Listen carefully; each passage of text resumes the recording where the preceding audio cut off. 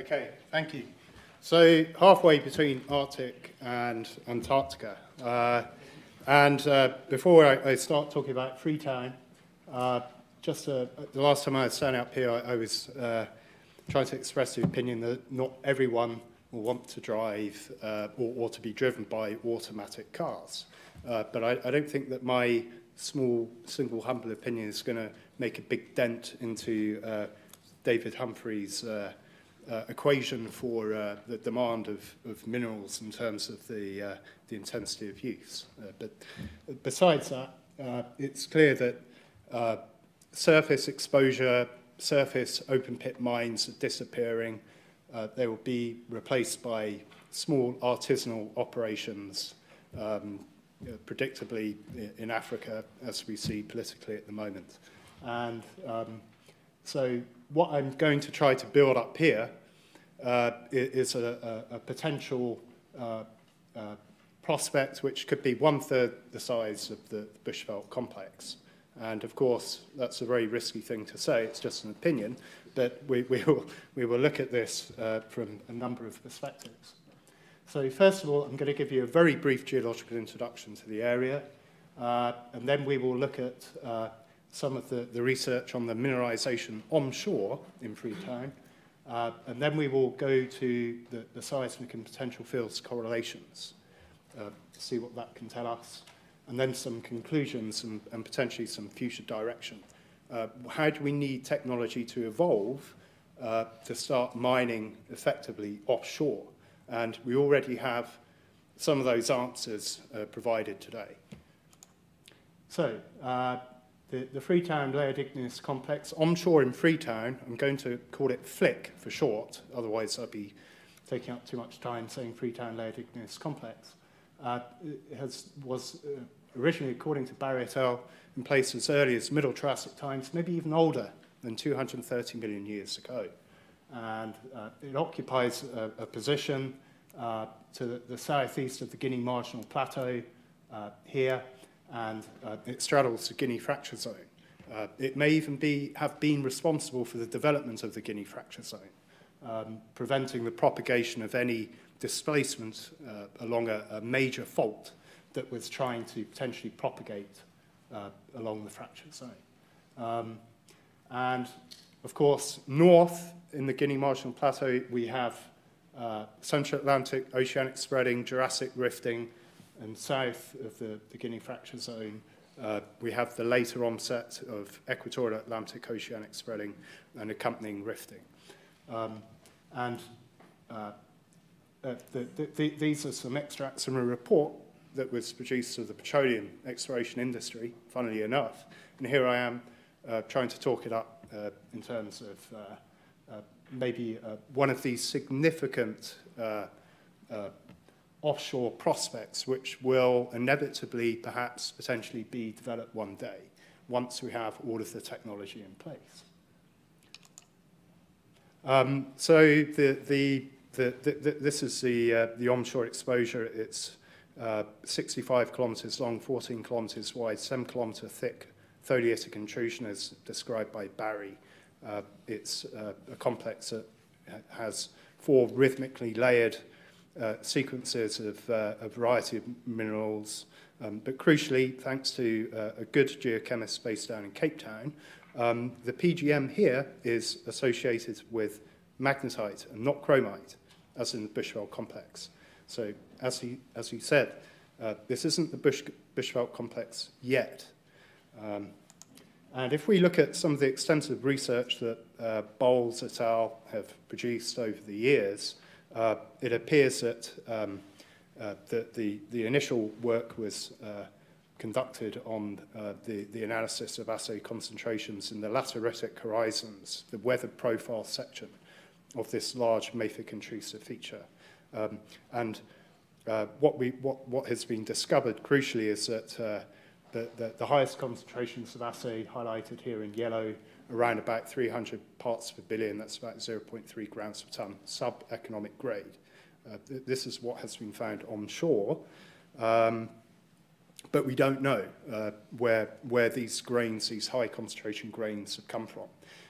It was concluded that the these concentrations were developed through secondary mobilization of the original PGM grains and then recrystallization into larger grains. So onshore, not so promising.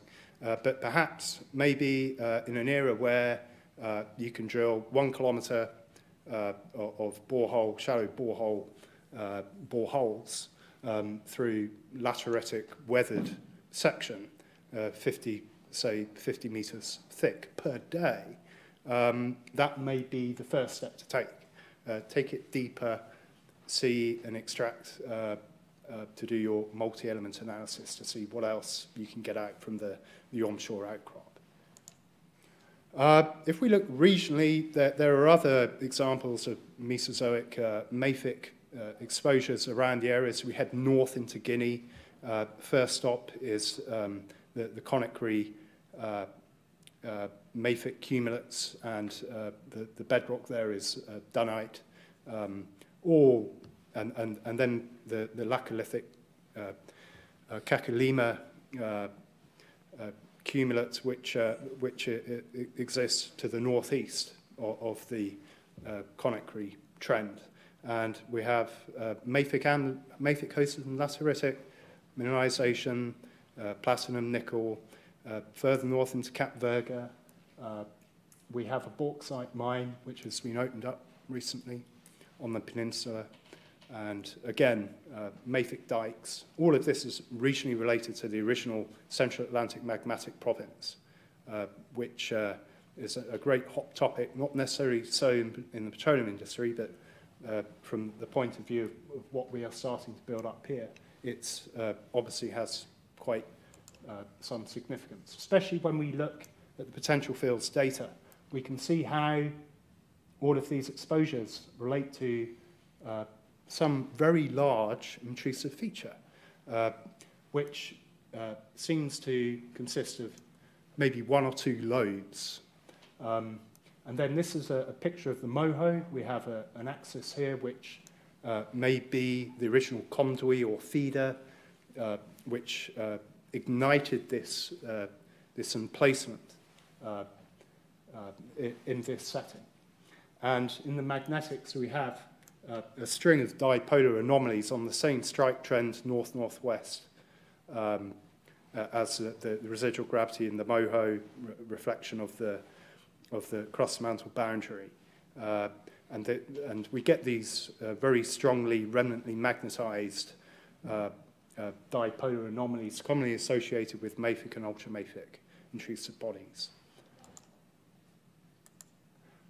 Now, this is a fun slide because we have 60,000 square kilometers of the Bushveld complex, and we know that all of the platinum mineralization is in the west and the east lobes. And here we have the FLIC, and there could be maybe 1 or 2 lobes there. And who knows, if we look at the complementary structure in South America, offshore Suriname, French Guyana, there may be some remnants. I haven't looked over there yet. There may be some remnant fragments of similar lobes, so it might have been split into 2. Who knows? Obviously, the Bushveld complex is a lot older than the FLIC, and it is obviously 3 times the size and is associated with chromite and not magnetite. If we go back to the 1952 seismic refraction survey acquired by the Lamont Doherty Geological Survey, reinterpreted by Sheridan in 1969, we see a very good correlation with a faulted margin here. They interpreted a Cambrian Devonian section of metamorphosed sediment underneath the Cretaceous rift sequence. And they noted anomalously high seismic refraction velocities for that interval. And maybe they nearly got it right. And it is actually FLIC. It's actually, this interval here is a layered igneous complex, which has been intruded through the Precambrian basement, which will underlie it. If we look at the Moho, we can see that when we get to leg 28, in 1952, they had their crust mantle for the oceanic portion of the crust at 12 kilometers. And that's quite a nice fit in over 60 years. So it's nice to be able to make correlations with original observations like that. And this fault in here is where we have very deep crust. So this is all extended continental crust. Now we're going to showcase some of the seismic data kindly provided by TGS. And in all of the four seismic sections that I'm going to show you here, they basically have three seismic fascies. The post-Aptian basin sequence, following the rift and drift of the equatorial Atlantic oceanic spreading. Then this very faint stratification, which I think is the mafic layered intrusive complex. And then underneath that, we get some semblance of discordant, higher amplitude reflectors, which I think is the Precambrian metamorphosed basin. And we can see how these faults here correlate with what we have on the residual gravity. And this is sort of almost a very acute strike line, cutting acutely the strike axis of the FLIC towards the north-northwest. We go into the next one again, post-Aptian concordant reflectors, this layering with faint internal stratification. The layered complexes, we know that we can get stratification on meter to hundreds of meters scale. So it's not surprising that we are seeing this. And let's not forget that no special effort has been made by TGS to process this data to enhance the seismic fascies contained within the intrusive body. Because after all, I know that there are some mining companies out there using seismic data, shallow seismic data, for the purpose of exploration, but this is another avenue. This is saying, okay, so we have it, and look how it shallows as we go towards the coast, and we're going towards the Conakry complex, and so it's not really that deep. Potentially you could drill through that. And of course, let's not forget that for all that time up to the Cretaceous period, this camp-in-place igneous intrusive is going to have been subjected to subaerial erosion. There's going to have been the development of channel cuts and deposition runoff into the margins. So there may be pools of paleo-weathered material akin to the modern-day lateritic horizons that we have onshore. Line 6, so we're heading towards the south, and again, we can make correlations with the ridge, potentially a feeder zone where we have Precambrian basin. It's reflected in the gravity signature where we're coming off this very red gravity peak, which resembles the high density contrast between the mafic intrusive and the less dense Precambrian basin. This mafic, ultra-mafic intrusion is incredibly dense, so we can expect there to be a negative density contrast with the Precambrian basin. And we see that very clearly on this line here, where we also have the seismic refraction profile displayed. And where we have this tilted Precambrian block, it's annotated 2 and 3, we have a trough where the tilted block, and you can imagine that there is a conduit coming up through here and feeding this whole system that has cooled very slowly over time, which is why Barry et al. In 2010 got very young initial dates for the age of the intrusion, because it cooled very slowly. But using other dating methods, they found that, hey, actually it could be as old as the middle of the Triassic. Okay, some of the conclusions. Naturally, airborne gravity magnetics is going to provide a lot better definition of the structure of the lobes. That's fairly straightforward, will cost money.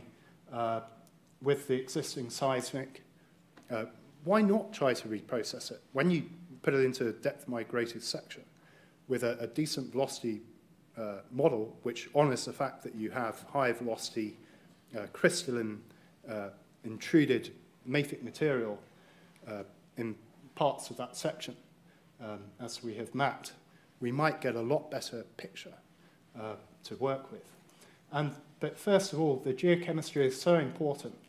I thought we had a problem with doing 50 by 50. How can we do what we do onshore, offshore, but cost effectively?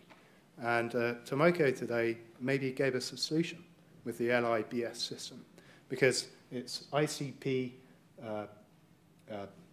OES effectively, and we can couple that with MS and with Keith Kenyon's suggestion using a 4-acid digestin for multi-element analysis, which is going to give us a 48-element, multi-element analysis to try to build an orientation study as to taking it forward and making this more real and reducing the risk. And even if the petroleum prospectivity offshore Sierra Leone, as proved by the recent fatal A1, Fatala 1 well, there were some oil shows that we still have this mineral prospect potentially. So I'll leave it there.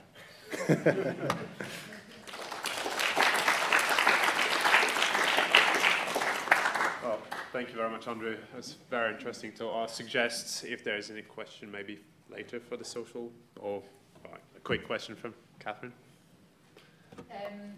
We should probably talk about it later, but I happen to know the geology of Sierra Leone very well, and the image in your abstract shows very clearly a gravity anomaly east of Freetown, which is something called the Castella group, which is diuretic to gabbroic rocks within the Precambrian basement. Why is the offshore anomaly not just a fault-bounded block of the Precambrian basement of that composition? Okay, well, that's a very good question. A very good geological question. What I think the FLIC is offshore, it's the connections that it's making with what you have as onshore exposures. And when you go and look more locally at the connection between what the structure is doing, what the Moho relief is doing, we've mapped volcanics to the west of that offshore FLIC. And again, we're seeing Moho uplift, gravity Moho uplift. And all of the work that I have done with my Moho modeling, which I guess is proprietary work, but where you get the uplift in the Moho, it's indicative of some form of extrusive flow or of magmatic material. So there can't be any doubt that there was extrusion of magmatic material offshore there.